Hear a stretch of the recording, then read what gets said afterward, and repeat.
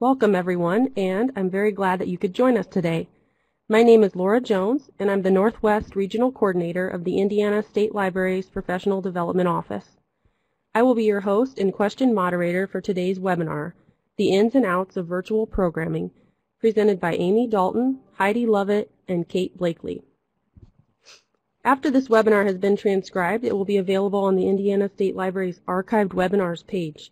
If you're watching an archived recording of this presentation, information on how to obtain your LEU is in the video's description in YouTube.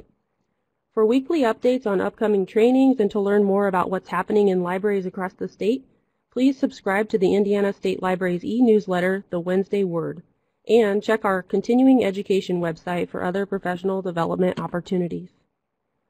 So let's get started with an introduction of our speakers today. Amy Dalton started in libraries as a high school shelver. She's worked in the audio-visual department for Monroe County Public Library, was an adult and teen librarian, and then the non-print selector for Indianapolis Public Library, and is now an adult and teen librarian and the head of the STEAM committee for Johnson County Public Library. She also works on JCPL's social media and hosts their podcast, Back Stories. Her background in television and film came in handy during virtual programming. Heidi Lovett studied English literature at Manchester University and has worked at the North Manchester Public Library for almost 9 years. She's been in charge of teen programming for 8 years, adult programming for 7 years, and children's programming for 4 years. Heidi has a passion for her community and loves building strong relationships with anyone that is willing.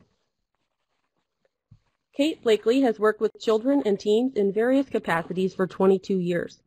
Most recently, she spent 5 years with the Porter County Public Library System before taking the children's librarian position at Bremen Public Library in 2019. Next up is Heidi Lovett. Heidi, are you ready? I am. Can you hear me?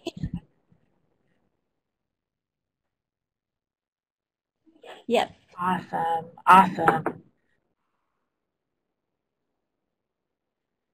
Okay. All right. Well, thank you for having me, for one, and I'm really excited to be on a panel with such awesome women. So, yeah, we're going to have fun and talk about some cool things that we've done virtually here at NMPL, North Manchester Public Library. I do want to preface all of this with just saying, because I know it's been a year for everybody, I want to just preface it by saying you are enough and you are doing enough. Also, everyone needs to practice self-care and be kind to yourself. There is so much content right now that it can feel overwhelming and you can feel like, oh my gosh, am I doing enough? I think it's important to know that you are.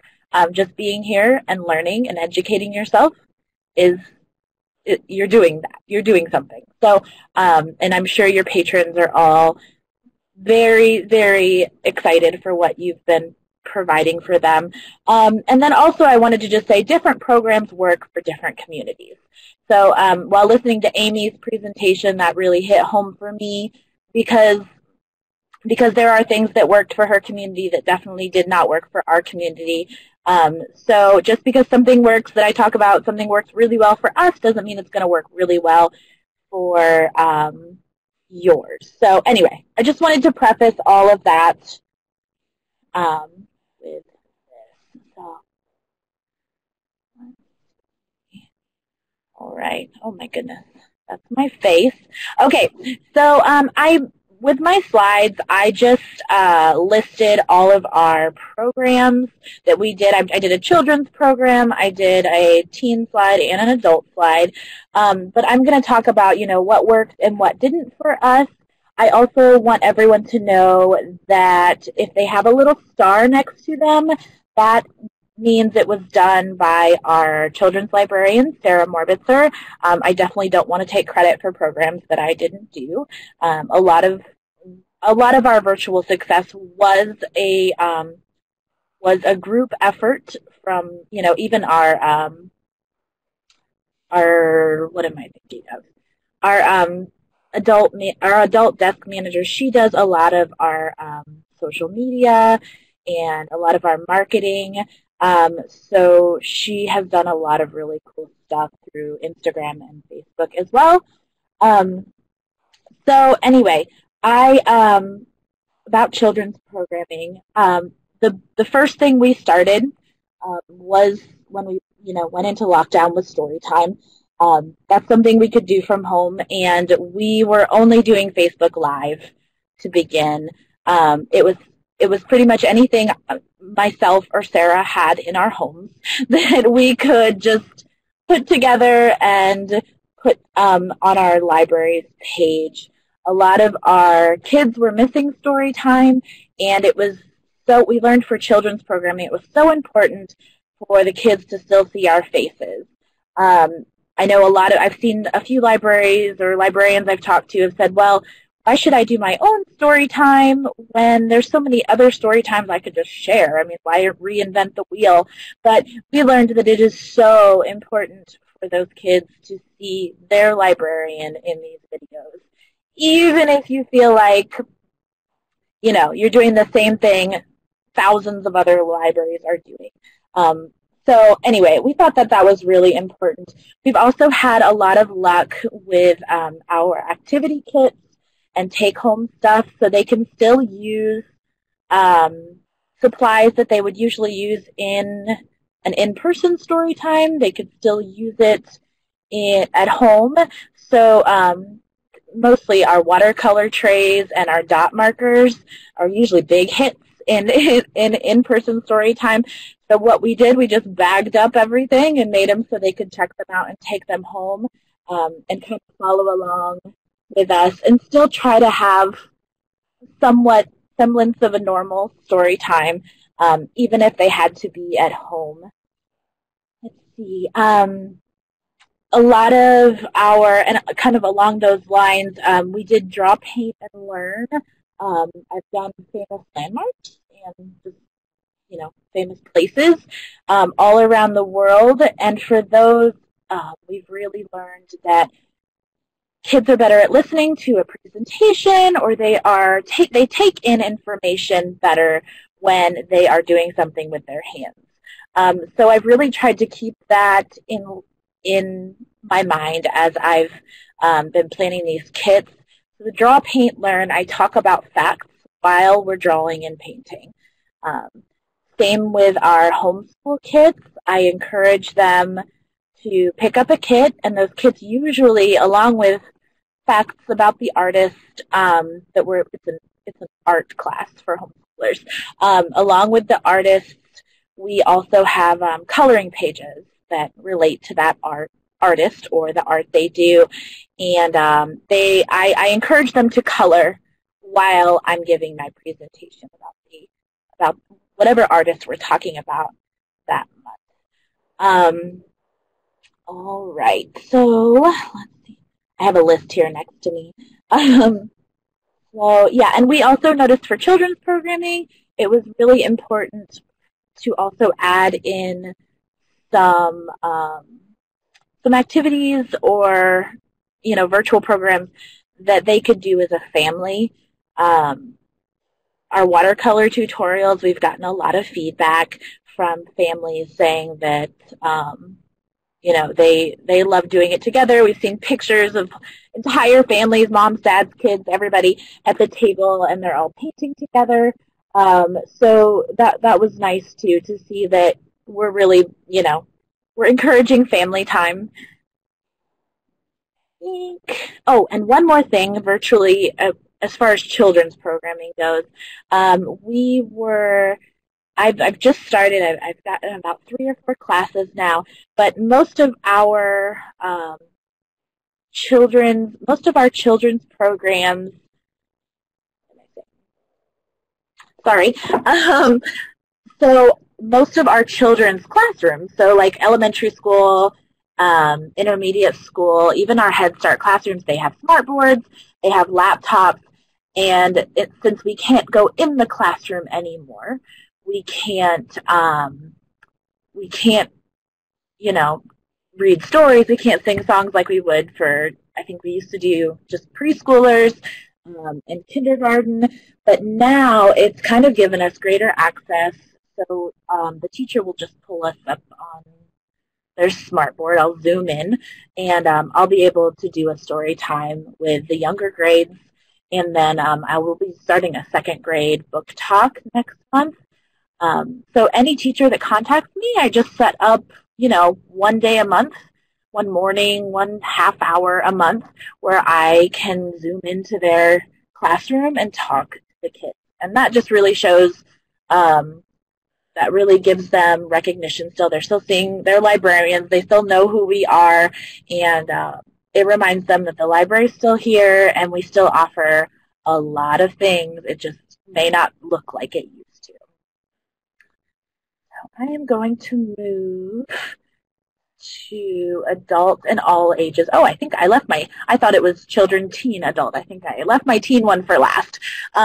So for adult and all ages programming, we really took advantage of painting tutorials, and I'm a certified Ross instructor, so I can teach Bob Ross classes, and the Bob Ross company just approved doing that virtually because of the pandemic, so that was nice.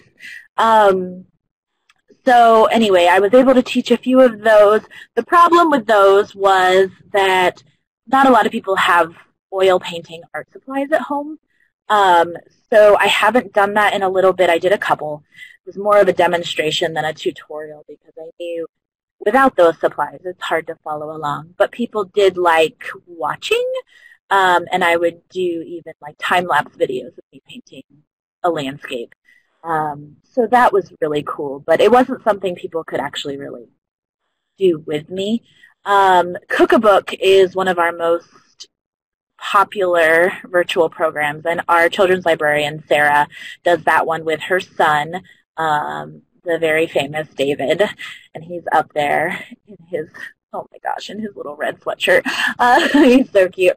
So anyway, a lot of people, that was another thing, a lot of people loved seeing us at home live. Anything could happen. I have a son, she has a son, and they very often would interrupt, things would go awry, they would say things that would embarrass us, but we actually found that that actually bumped our numbers. It didn't necessarily help our sanity, but it bumped our numbers, so I mean, it was good for the library, so we were taking them for the team there. Sarah still does Cook-a-Book with David, and it's an absolute joy. And those are the videos. We haven't used YouTube because our Facebook Live videos get thousands of hits. And if we've seen, examples of YouTube, and I don't think we'd get the same amount of traffic on YouTube. So we've really stuck with recording and posting on Facebook or just going live. Facebook Live is where we get most of our traffic. I'm also going to make sure I don't go over time because I'm a chatty Cathy sometimes. So anyway, like I said, I'd love to tell you every single detail about every single one of these programs. I would love to hear your questions if you have a question about a certain program and if you're wondering if you could get more information about it, I would love that. But yeah, I just wanted to have them listed so you could look at the slides and really have a good idea of what we're doing. So for adults, tech help has been a big thing. I mean, we've had a lot of call-ins asking, making sure that they can use, our book borrowing system like Overdrive, Libby.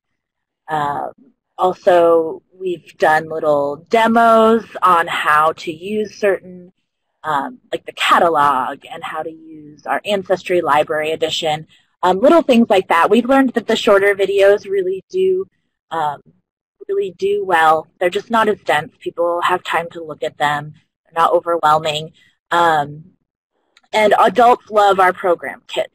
And we've started doing watercolor tutorial kits for them. We've done, there's crafting, and this time of year is really fun. I just made all of our October craft kits, so we've got a lot of fun, like decoration type, like banners and door hangers and stuff for the holidays coming up. So those craft kits get snatched up pretty quickly. Sarah also has a beading craft. and batiking, and those are part of her culture kits. So people are also learning about different cultures around the world while doing crafts that, you know, these cultures do in their countries, in their, you know, cities, wherever she's going that month. But they are very, very popular. All of those are. Now, I know I'm talking about all of the great things that we've done about programming. We have had programs fail. We've had some crash and burns.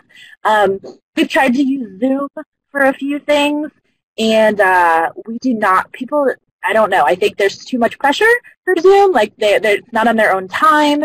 They might be expected to participate, and maybe there's only 2 people there, so there's even more expectation to participate. Like I said, we've just had our best attendance has been Facebook Live and Facebook. And then especially, also for adults, our marketing coordinator, Gina, she posts like book battles on Instagram. Our Instagram stories are very popular as well. So, you know, she'll do a book battle or vote for this, or we're going to start doing trivia through Google Forms. So there's a lot of cool things you can do that are quick and simple, but they keep your audience engaged. So, oh yeah, let's see. I get a little distracted by the comment section. I'm trying to ignore it, I swear. So anyway, and then also quickly, just with teen programming, we all know teen programming is hard. I think my biggest frustration with us being in a pandemic, which I know nobody can control, but is that I had spent like 8 years building my teen programming. I had like close to 40, 50 kids at my teen program sometimes, and I was so proud of that for this small town. It took a long time to build that up, and then, you know, COVID hit, and everything just kind of got wiped out. So the teens, we had just a couple ideas. All I did was I did some Zoom chats. So I would be like, hey, every day that we used to meet in person, let's just meet on Zoom, check in. There was no pressure. There was no expectations. I had a few of them. They would sit there and play video games on their TV, but they had me on Zoom because they just wanted, you know, to be in each other's presence. They did not have to talk if they didn't want to talk. We've all got a very good relationship, and I wanted them to know that I was still here and I still cared about them. And if they did have any issues, they could talk to me about it. And it's just a lot of typical teenager stuff. But I felt pretty honored that a lot of them, I probably had an average, maybe 8 teens show up each time. But that was enough. That was enough to tell me that, you know, they're still thinking about us. We're still good. So, and then we had a huge amount of Magic the Gathering cards donated to us by a couple collectors, and more than we would ever need for a club or anything. So he is our circulation librarian. Cody, he's our Magic the Gathering guru. He taught me how to play, but we decided to put together starter packs, and we just wrapped them in brown paper, put a little QR code on the front, and those things go like hotcakes. They can just take them. We have so many Magic cards that we're just giving them away. And since we can't hold, you know, club meetings anymore, we're just, you know, take it. Do what you, and a lot of, like, I've probably made close to 40 starter packs, and they just fly off the shelf. So anyway, all right. I think I'm going to make sure. Oh, yes, one last thing. I'm going to talk about quarantine mail. I missed my children and my teens so much during quarantine that I started sending them little doodles and paper cranes in the mail, and that really caught on. And then I had parents requesting them.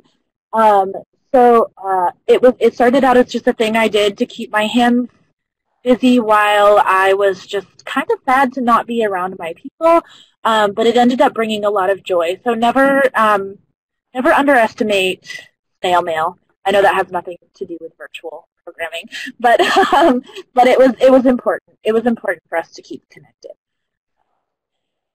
I think I have talked about everything I wanted to talk about. I think on my last slide, I've just kind of got some upcoming what's next. I haven't really gotten to when the weather gets bad, 1 month at a time, but we have started doing some outdoor stuff.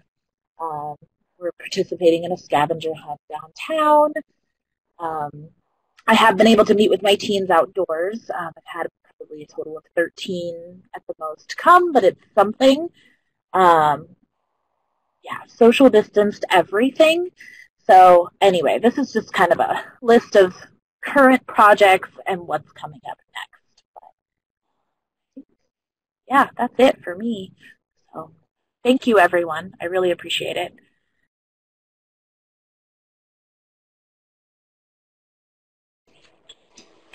Well, hello. Can everybody hear me?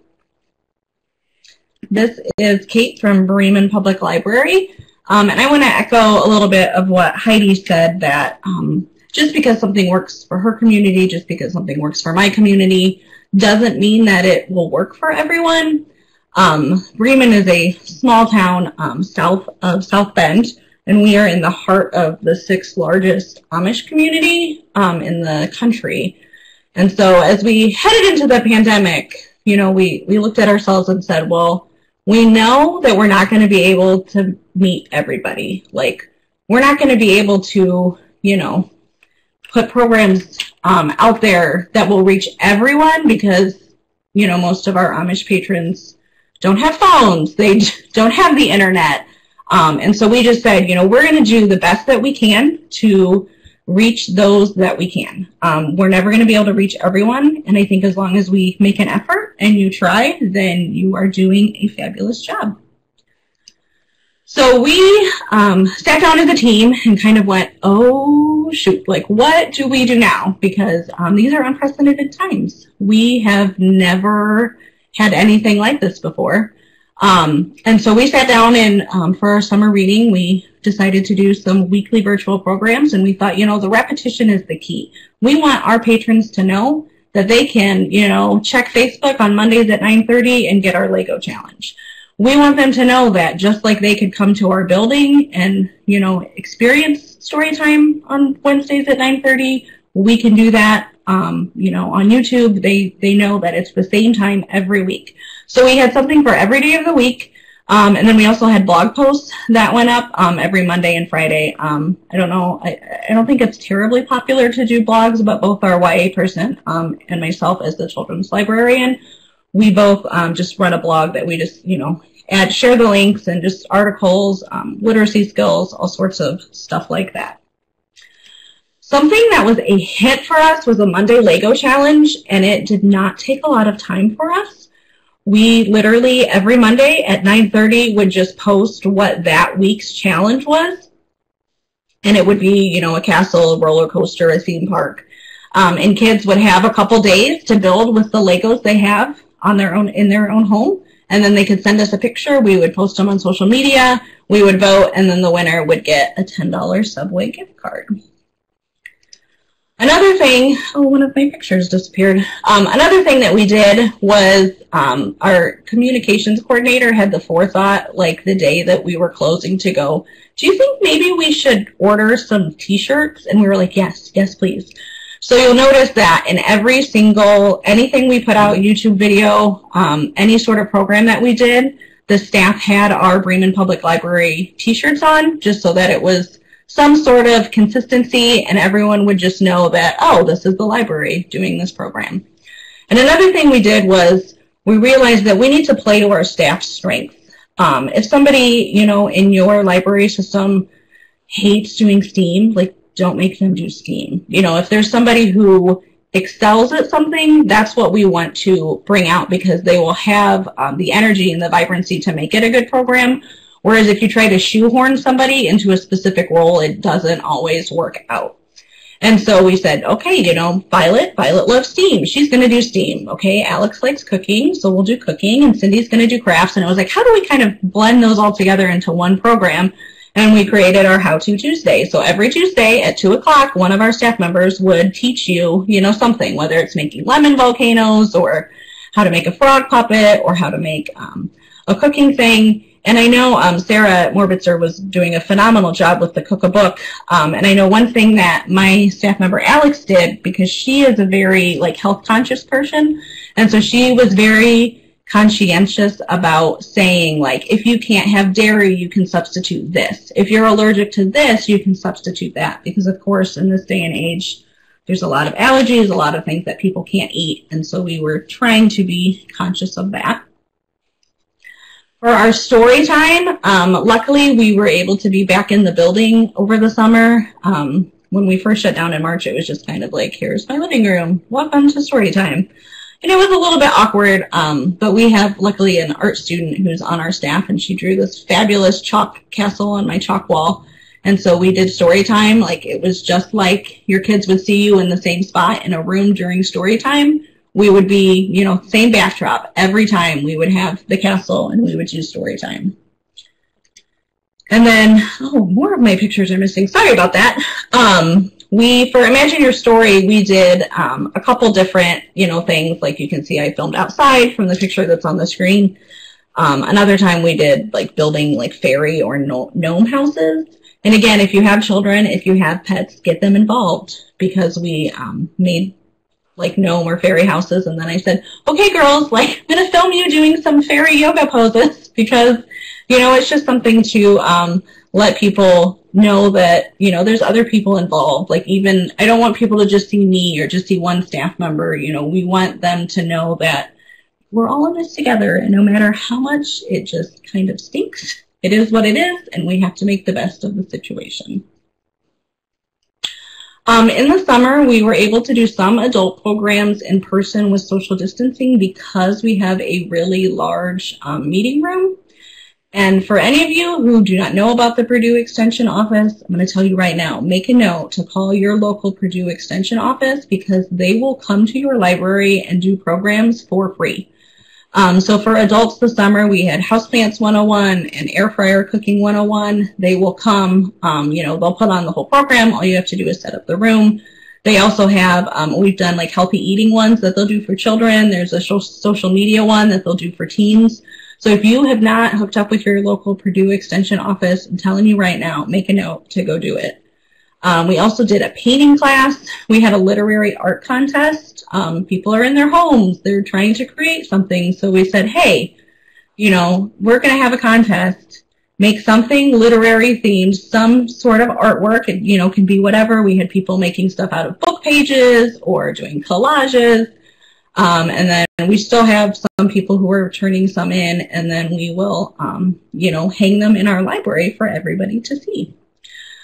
We had our adult book clubs moved to a virtual format, and it's, one of those hit or miss. Some people came, some people didn't. It just kind of depended on the day.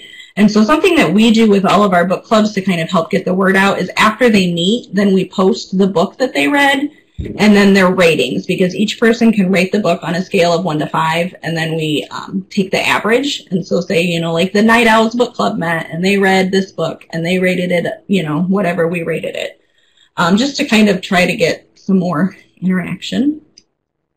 And then here's just a couple of the flyers from some of the programs that we did over the summer. So when we do something with the book club, we'll try to take a nice stylized photo, so it's not just a picture of a person holding a book, because eventually people will get tired of that. So a couple things that worked. Definitely just kind of branding. Everyone wore the BPL t-shirt. And so that was just kind of the signifier. It helped lend a cohesiveness, especially because the backdrop was not always the same. Sometimes we were outside, you'd be in this person's home, then you'd be in that person's home. And so having the t-shirt was just something that worked well for us. And granted, we do have a smaller staff, so it was something that was financially feasible, but that worked very, very well for us. We also had the same intro slides and music, and so we just, every time, we would have the slide that would say the specific program, just for a consistency, because it wasn't always the same person who was leading it. We found at the beginning it was kind of hard to hear, and so we are lucky that we received a grant and we have a media lab, and so we already had a lavalier mic that we could just plug into the iPad, plug into your phone, plug into a camera, and we found that that really helped with sound quality, because if people can't hear you or it's fuzziness, they're just going to click off and click onto something else. Another thing that I want to mention is creating Facebook events. If your library is on Facebook and you're trying to engage with people, Facebook events is a wonderful way to get the word out about your programs. If somebody comes to a library and they see a program flyer, you know, they put it in their calendar and they say, oh, cool. But if you post a Facebook event and then they like it or they say that they're interested, then it's more likely to show up in somebody else's feed with all those, you know, mystical Facebook algorithms. But people can share it. It'll show, you know, this many people are interested, and then it just kind of, you know, spreads from there. So create Facebook events, and it will help. Hopefully it has helped us. And then another thing we did was on social media, we would post with permission, like when kids did something. So if we had a craft that we would send home and then the parent would send us a picture, we'd say, hey, can we put that up on social media? And so we'd say, hey, you know, Peter, you know, did Miss Cindy's frog craft, or, you know, somebody else made, you know, Alex's cookie cake. And we have like 1,000 books program. And so even when we, you know, when somebody finishes that, we post it, because you'd be surprised the people who don't maybe know about some of the ongoing programs. And even though, you know, it's the rule that, like, you put it on Facebook, you put it in the email, you post it on flyers, and people go, I didn't know. I didn't know that you had that. So anything you can do to get the word out. Another thing that worked well was playing to our staff's strengths. You know, you are good at this. We're going to highlight that. You know, Heidi is a fabulous painter. If I tried to lead a painting class, it would be a disaster. So look at your staff, look at what they're good at and what they can reasonably do, you know, at home or in your library. And then we did struggle in some things. We had a couple Zoom book clubs with literally no children. So it was like, okay, Zoom book club is not for us. We had a lot of lighting issues because our library, all of our lights are motion sensor. And so, like, if somebody's in that part of the library, the lights will go on, but you can't turn them off. And so we just had this, like, harsh overhead lighting, and there would be glares, and we would sometimes have to move things a lot of times before we could get something where it was acceptable. Another kind of drawback was the amount of time that it took to edit the videos, because we are blessed that we have a communications coordinator who is like a whiz in iMovie, but we found that it was like we needed the raw footage of a program like a week and a half to 2 weeks ahead of time, just to have enough time to like edit it and make sure that they were all good. There's nothing worse than saying like, oh, we're going to premiere this program at 2 o'clock on this day, and at 1:30 somebody is still working frantically trying to do that program.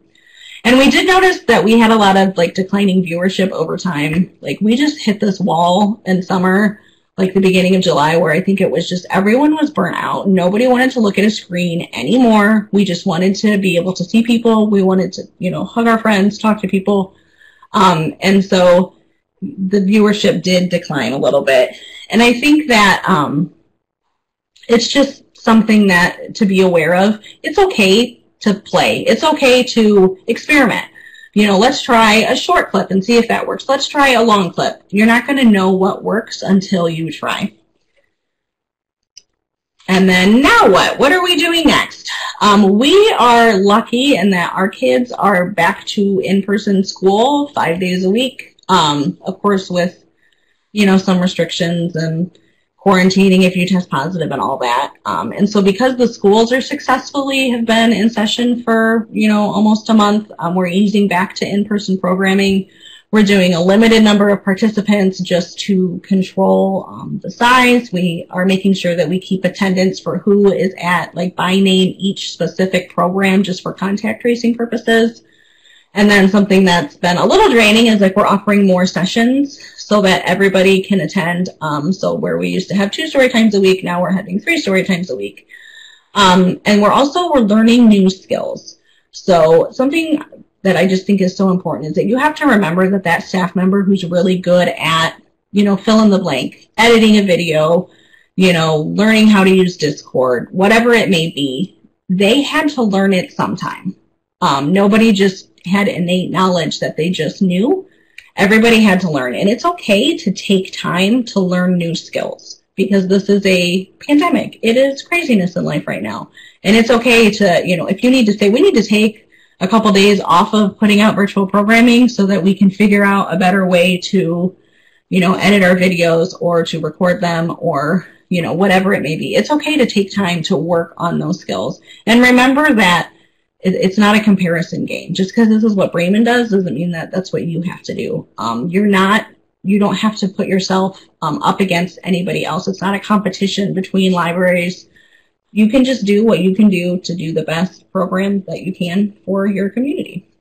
And then the last thing we're doing is we're staying flexible because this has been one heck of a year and nobody really knows exactly where we're headed. So just stay flexible, do your best, and your patrons will appreciate it. So if you have any questions or anything, there's my email. Feel free to give me an email, and I will get back to you as soon as you can. So thank you.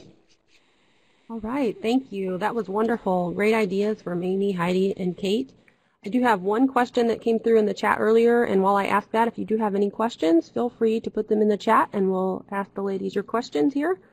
The first question was for Amy, and April wanted to know, have you tried cosplay for young adults? And by that, she means the age range of 20 to 30.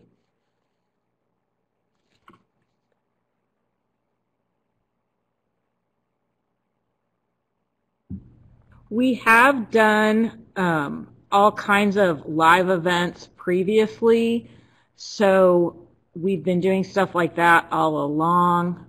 We've done everyday cosplay, sort of based on Disney bounding, where it's more subtle. It's not like a full cosplay. It's more you're representing your fandom in your regular dress. We also always do Free Comic Book Day as a small library con, and we get all kinds of different age levels for that. And we work with local cosplay groups that come in, and they've even done some sewing and things for us. But virtually, we don't know how old you are when you're watching our videos, of course, but that particular one, we tried to keep it more for our teens. But yeah, we have done them for all ages. And of course, we do, Disney events for the littlies, where they can dress up, and they also make different things. So, being a nerd has been a huge part of our library for all ages, adults to preschoolers. Awesome. Thank you, Amy. Okay, it looks like the chat is full of great info and thank yous.